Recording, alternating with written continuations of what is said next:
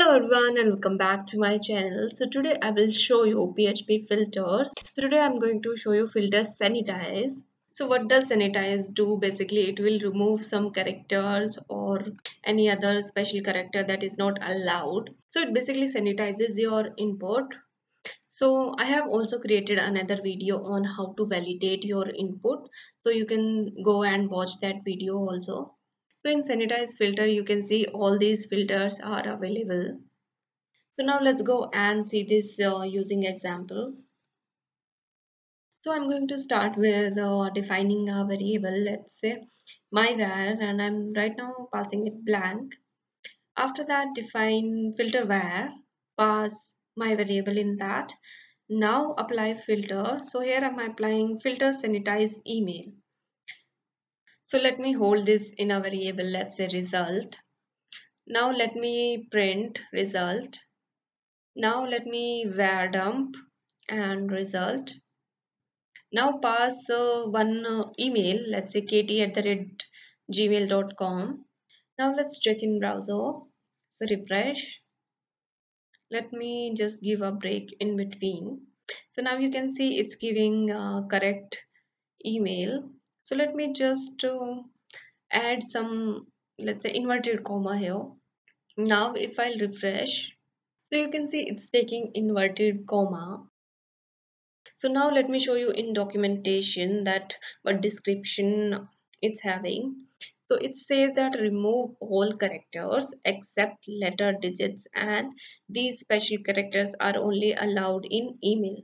So now let me add a backslash in the email. So now refresh. Now you can see that there is no backslash present in the email. So that's what filter sanitize email will do, because backslash is not allowed in your email, so it will remove that character. So next I'm going to show you is add slash. So it's basically same functionality of add slash function in PHP. So now change input. So write let's say knowledge and write ASD thirsters.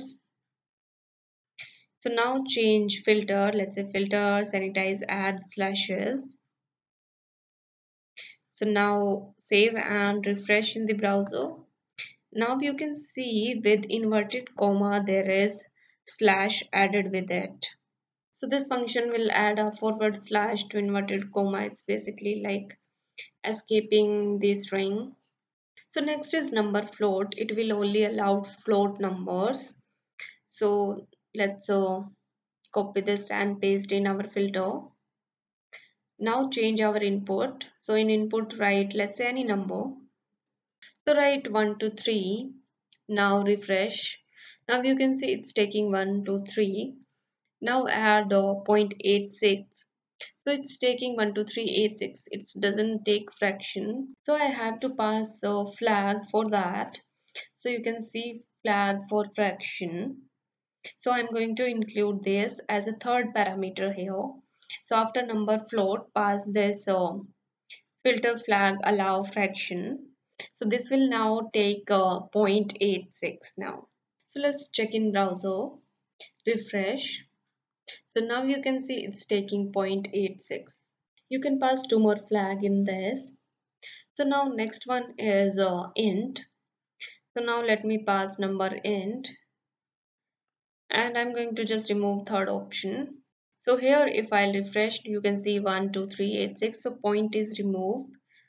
So next is special chars. So this one basically encode HTML tags and characters with ASCII value less than 32, and it basically strip or encode other special characters. So let's change import. So write greater less than and thrusters. Now save and refresh. So now you can see same is displayed on the browser. So now let me add, let's say explanation mark as well. So it's also same.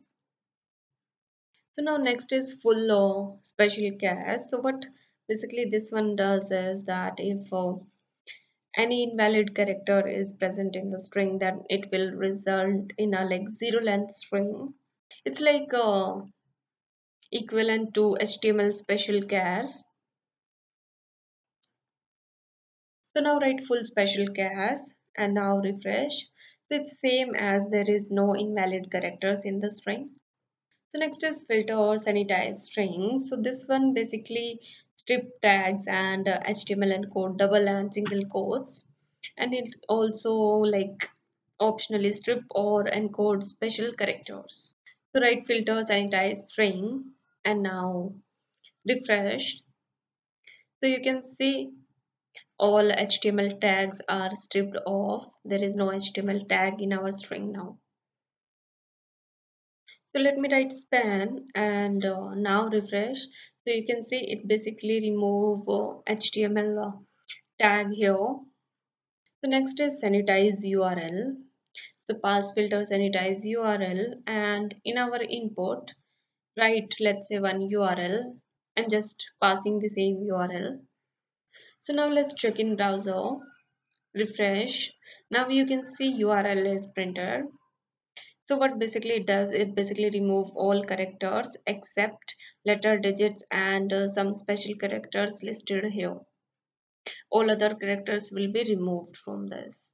So that's how you can sanitize your input fields. You can use all these filter sanitization options here. So you can get the desired result in which form you want your input fields to be. So that's all in this video. I have created another video on filter as well. So go and watch it. So if you have any doubt related to this topic, then comment down below. So thank you so much for watching. Please like, share and subscribe to my channel.